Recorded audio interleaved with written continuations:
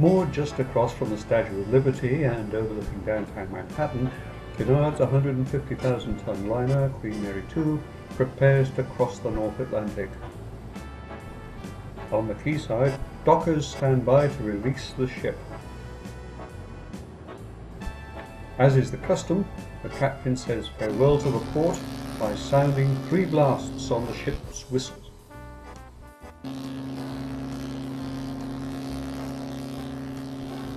Only in extreme weather conditions does the ship ever need the assistance of tugs.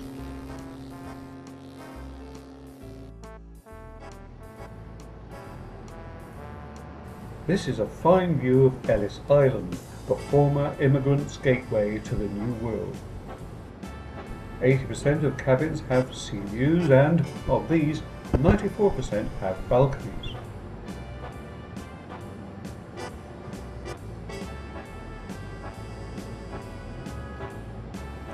Our tour of the ship starts on deck 2 with the interactive picture gallery. This is an integral part of the Cunard Heritage Trail that we can find throughout the ship.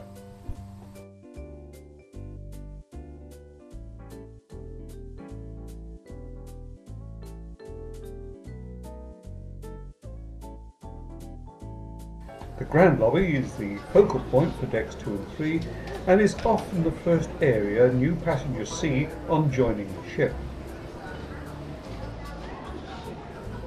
Each day whilst at sea, at midday, a deck officer rings 8 bells.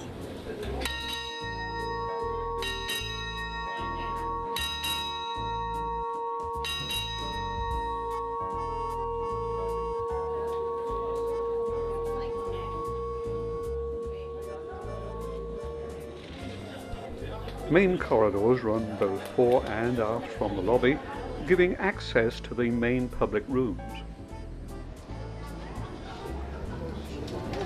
There are any number of bars around the ship, including the elegant chart room.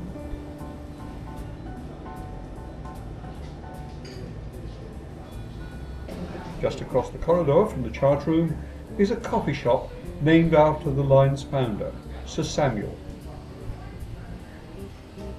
Cunard have provided a traditional pub atmosphere in the Golden Lion. Back now to the Grand Lobby, and a glass lift takes us to deck 7 and the King's Court.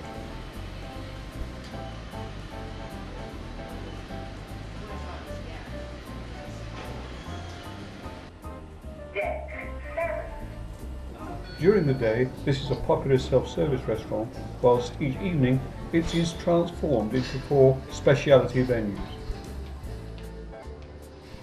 Just forward on the same deck is the Winter Garden Lounge, which is a quiet place to relax and perhaps read a book, or enjoy a pre-dinner drink.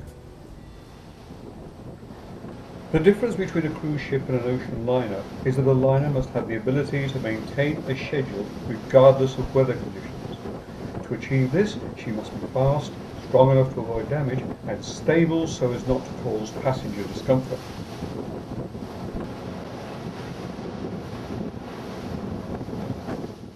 Just to show you how steady our beautiful ship is, we've actually experienced swell heights of 5 to 6 meters during over the last 24 hours. That's between 15 and 20 feet in height, so we do handle it all very well.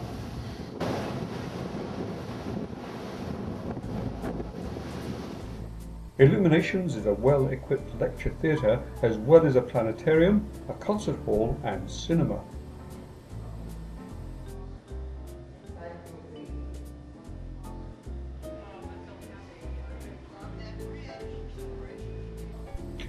The 800-seat Royal Court Theatre, with its show lounge layout, is the venue for nightly production shows, as well as, during the day, classical concerts and celebrity lectures.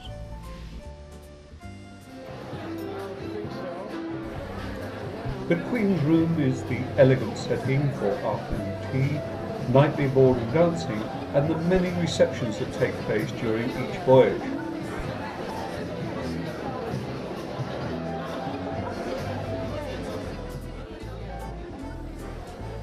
Once the captain's reception is over, it's time for dinner in the Britannia restaurant. Seating around 1,000 passengers in each of 2 evening sittings, the decor is reminiscent of the original Queen Mary.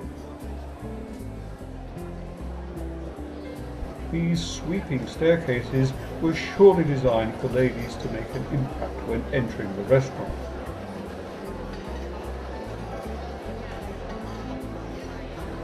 Whilst there's no denying that this is a very large restaurant, the designers have managed to maintain an intimate atmosphere at each table.